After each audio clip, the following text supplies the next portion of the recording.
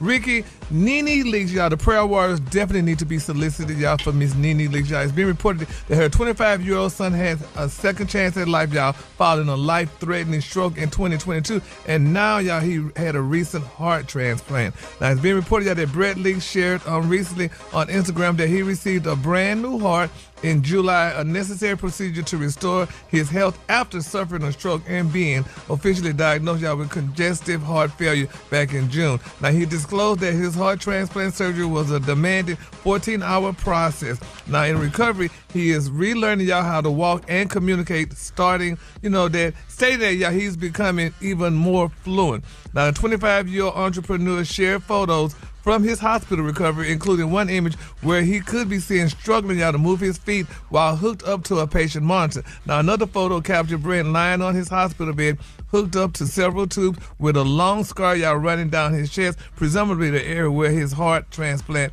took place. Now, while he's happy, his health is on the mend. Now, Brentt shared, y'all, that his journey to recovery has forever changed his life. Now, he thanked his mother, NeNe, his mother's boyfriend, Naomi, his fans, and several other family members for being by his side throughout the challenge process. And he also thanked his heart donor, y'all, for saving his life. He said, quote, "A huge thank you to my mom, Marcella, Naomi, Big Janae, Naima, and my friends, doctors, nurses, and everyone else who was pushing, pulling, and praying for me through this." He added, "Never give up, y'all." So we definitely praying for him over here, praying for him, praying. I just hope that he's okay, and I really hate that happened to him.